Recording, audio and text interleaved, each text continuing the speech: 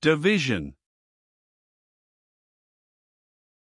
A.S. Martin Laver was still weak from recent illness. He slept till a later hour than usual on the Sunday morning.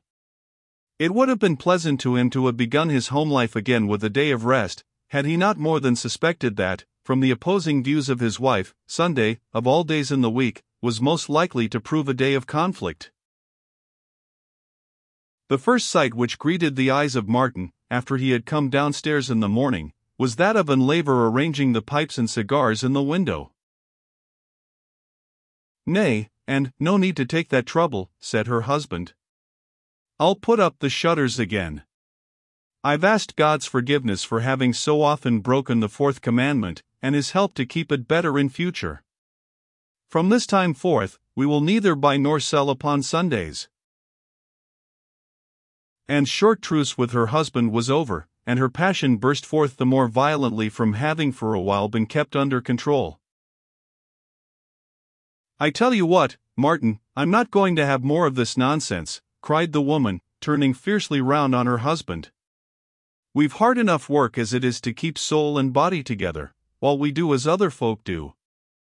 Sunday's our best day for business, and, if you're such an idiot as to put up your shutters to please the parson, you'd better give up shopkeeping at once, and take to begging, or throw yourself and your wretched family upon the mercy of the parish." "I do not think so," replied Martin, calmly. "I believe that no one is the worse in the end for obeying the word of God in a simple, straightforward way. The blessing of the Lord, it mocketh rich, and He addeth no sorrow with it. But were it not so, had we only the choice of a poor house with that blessing, or a palace without it, we should be fools indeed did we choose the latter. What is a man profited, if he shall gain the whole world, and lose his own soul? Or what shall a man give in exchange for his soul?" Provx 22. Matt 16. 26.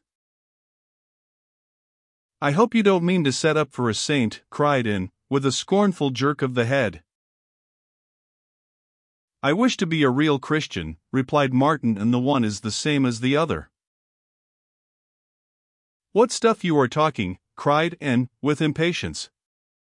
"Of course we are Christians, not heathens, though we don't pretend to be saints." "Saint, which means holy, is the Bible name for all God's servants," replied Martin, leaning against the counter as he spoke. "You will find the word Christian, I think, but 3 times in all the Scripture, that of Saint more than 40 or 50. St. Paul's description of all the Lord's people in Rome was beloved of God, called to be saints." Rom I 7. "I am no saint, and I don't want to be one," said Laver, with scorn, "but I know that I am a baptized Christian, and that is enough for me." Simon had but lately been baptized, observed Laver, when St. Peter, the apostle, said to him, "Thou hast neither part nor lot in this matter," because his heart was not right in the sight of God. "Oh, dear wife, suffer me to speak for a few minutes freely on those things on which our salvation depends. God asks for our hearts, He will accept nothing less, and He accepts these hearts that, by His Spirit, He may make them holy." Acts 8. 21. "And would not hear her husband to the end." "How you veer and change about," she exclaimed. "Before you went to the hospital, it was all, 'What must I do to be saved?' And now you are all for holiness as the way to get to heaven." "No, never, not the way," exclaimed Martin, with such energy that his wife stared at him in surprise. "Christ is the way, the only way, it is His blood that cleanseth from all sin. But, as some good man has said, He does not save us in our sins, but from our sins." 1 John I 7. "If any man be in Christ, he is a new creature. He that comes to the Savior in faith, seeks to follow the Savior in that holiness without which no man shall see the Lord." 2 Cor v 17. Heb 12. 14. And Laver had never come to the Savior, nor felt her need of being saved. she was one of the many who choose their own way, and do their own will, and yet expect, somehow or other, to get to heaven in the end. She was like a person with bandaged eyes walking towards the edge of a precipice, and the attempt to unbandage her eyes, or stop her on her perilous course, only roused her pride and her anger. It is needless to repeat the bitter things which she said to him whose love had made him speak the truth which she hated to hear.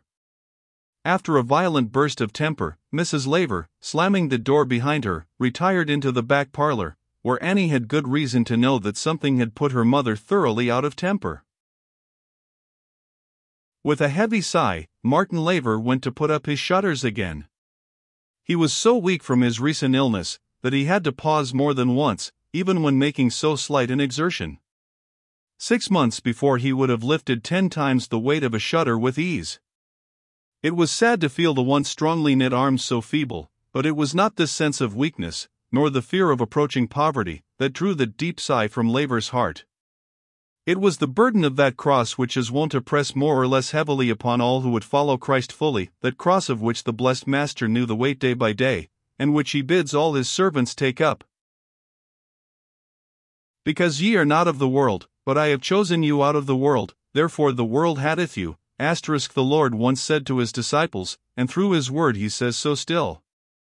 Persecution has been the portion of God's saints not only in times when fire and sword were used to destroy them, but when hatred could be shown only in sneers and taunts, that do not endanger life, but deprive it of earthly enjoyment. John 15:19. While Laver was replacing the shutters, he thought of Christian in Pilgrim's Progress, and how hard his wife tried to stop him when he would flee from the wrath to come. He had to bear her taunts and revilings, thought Laver. What a hard struggle it must have cost Christian to leave all that had once been most dear. How different would his pilgrimage have been, had he and his wife been of one heart and one mind, and gone through all their trials together. But though his wife would not go one step with him, she followed at last in his track. Doubtless he had prayed for her very, very often, and God answered his prayer, though not till after Christian had left this earth and its sorrows behind him. Perhaps it may be thus with us, my poor, and may remember my words, when I am no more here to speak them. Martin raised his hand to his brow, for a faintness was coming over him. God help me to be so careful in my daily conduct, to keep my lips and my life so pure, that my wife must own, however unwillingly, that in trying to be a better Christian, I am also a better husband, father, and friend. When she taunts me with being a saint, may I have grace to become one indeed, that, at least, she may never think me a hypocrite, saying one thing and doing another. And would scarcely speak to her husband during all the time of breakfast, but she missed no opportunity of speaking at him, addressing herself to their child. "Ah! You want more butter to your bread, do you?" she cried, pushing towards Annie a slice which she had just cut from the loaf. "Your father takes good care that we shan't have butter, and it will soon come, I suppose, to doing without the bread too." And glanced angrily towards the darkened shop as she spoke.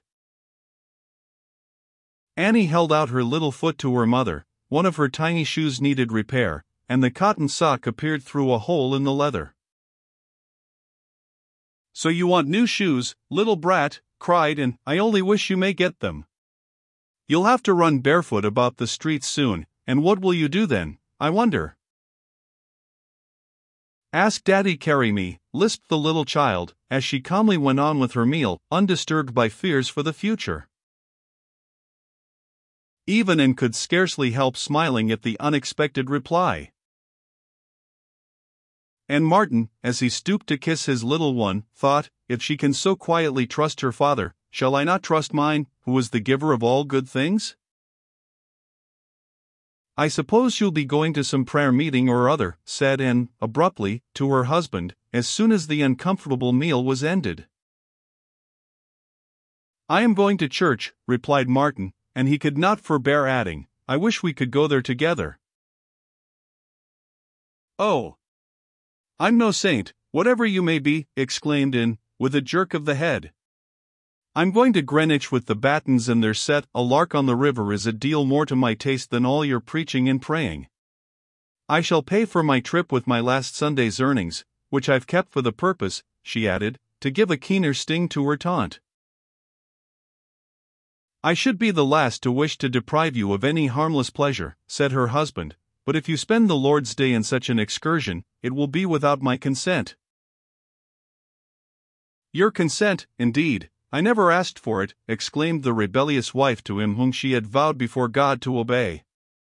"You go your way, I will go mine. With your leave or without your leave, I'm off to Greenwich by 2. The husband and wife were, indeed, walking on different paths, such as must conduct to different ends. Broad is the way that leadeth to destruction, and many there be which go in thereat, because strait is the gate, and narrow is the way, which leadeth unto life. These are our Lord's own words, but how few act as if they believed them to be true. Matt 7. 13-14. Crowds press along the broad way, careless and disobedient, yet hoping that, after all, peace and rest in heaven will be theirs at the end. "Ye shall not surely die" is the devil's whisper still, and, like Eve, we are too ready to listen. But let those who would continue in their sins remember that God hath declared in His word that the end of these things is death, and that they who are His servants indeed have their fruit unto holiness, and the end everlasting life. Gen 3. 4, Rom 6. 21.